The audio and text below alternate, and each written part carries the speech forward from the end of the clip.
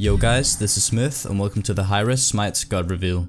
Okay Myth, be careful because you might get in trouble if you do something too edgy. Just calm down and don't fuck this up. Hi-Rez Studios was founded back in 2005 and they destroyed Smite. Fuck!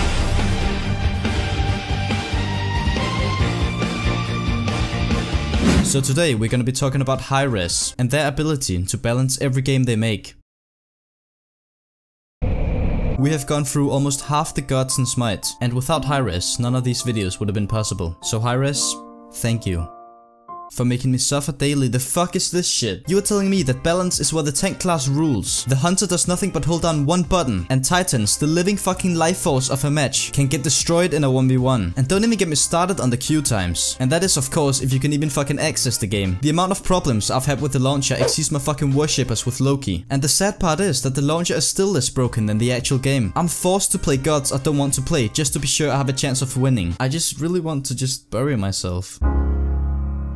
Hi-Rez's passive is called God Release. God Release makes every god Hi-Rez releases fucking broken. No matter the god, they're always unbalanced in some sort of way. It would be really cool to see like a test server or something, where players could test the changes before the official release. Oh wait! Hi-Rez's first ability is called Matchmaking. My favorite. This ability makes queue times unhumanly long, and the people you get matched with are just the furthest from your skill level that they can possibly get. If you want to play Smite, you need to sit down and spend precious minutes of your life every single day, and when the queue finally pops, there'll probably be a deserter, because they too died of fucking boredom. They have this system where you wait about 1 to 3 minutes looking for good matchups, but when the timer hits the 4-minute mark, they just say fuck it, who cares, it's a free game, you can't complain. Hey you, over there.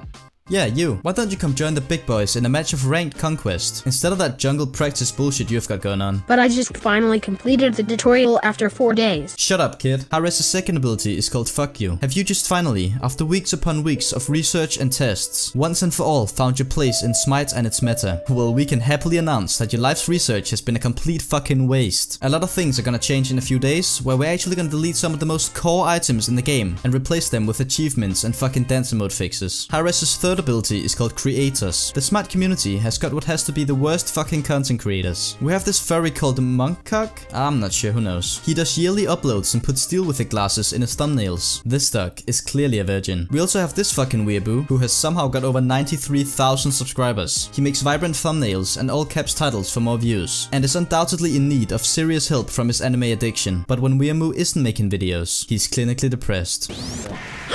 Also, his girlfriend is a fucking nerd. And finally, Hi-Rez's ultimate is called God Balance.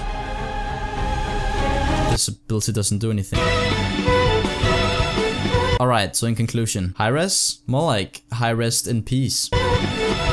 Alright guys, so I really do hope you enjoyed this video. If you did, make sure to drop a like down below, subscribe if you're new. This video was of course a parody and shouldn't be taken serious in any way. Also, if you enjoy these kind of videos, please leave a comment down below. Anyways, thank you all so much for the amazing support, and as always, my name is Myth, and thanks for watching.